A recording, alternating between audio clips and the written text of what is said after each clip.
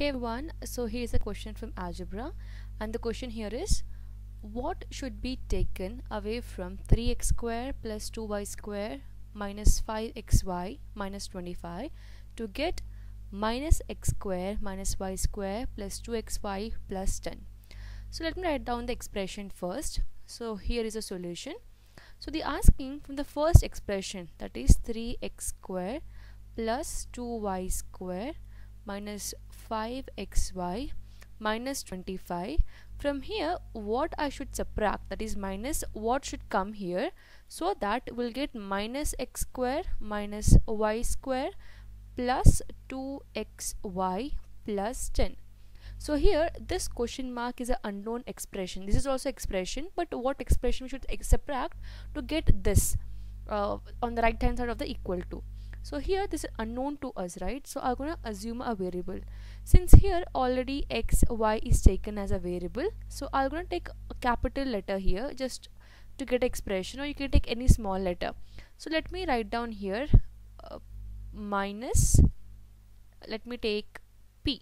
Okay, so p here will be my entire expression. You can take small p or capital P, or I'll just take a capital P to just avoid confusion. So this is a p. So p will be expression which should be subtracted from the first expression to get the second one.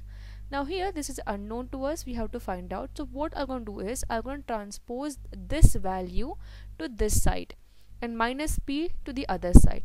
Now why I'm transposing minus p to the right hand side? Because this p is negative, right? The sign is minus here.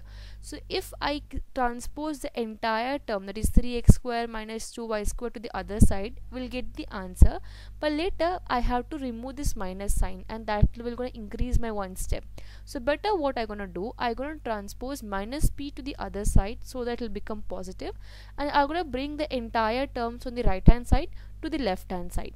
Okay, you're gonna get the answer by transposing even this term, that is 3x square plus 2y square to the other side, but that will be little lengthy. Alright, so let's start this.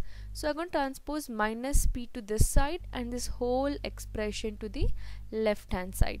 So by doing this, we'll get, so the first expression will remain same, that is 3x square plus 2y square minus 5xy minus 25 will remain same.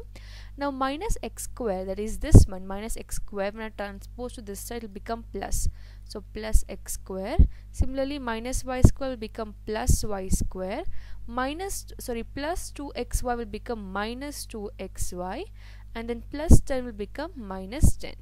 And this will be equal to, now I'm going to transpose this minus p to other side, become plus p. So let me mark it with a blue color.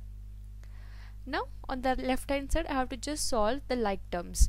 So here 3x square and then I have a x square. They are like terms. So 3x square plus x square will gonna give us 4x square.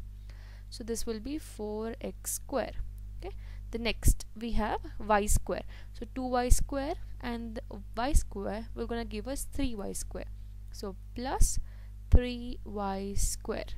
Next we have xy. Okay, xy variable. So minus 5xy and minus 2xy. So xy. So we have minus 5 minus 2. So minus 5 minus 2 is minus 7. So we'll get here minus 7xy. The next we have a constant, minus 25 minus 10. So minus minus is plus. So 25 plus 10 is 35 with minus sign, because both terms are negative, so it will be minus. So minus 35, and this will be equal to p. So p is expression which we have assumed, and we got the answer here. So therefore p is equal to, p is nothing but expression which is 4x square plus 3y square minus 7xy minus 35. So this should be taken away from this given expression, that is 3x square plus 2y square minus 5xy minus 25 to get the second expression, that is minus x square minus 5y square plus 2xy plus 10. I hope it's clear how we have solved. Now in case you have any other question, you can drop a comment below. Thank you so much for watching.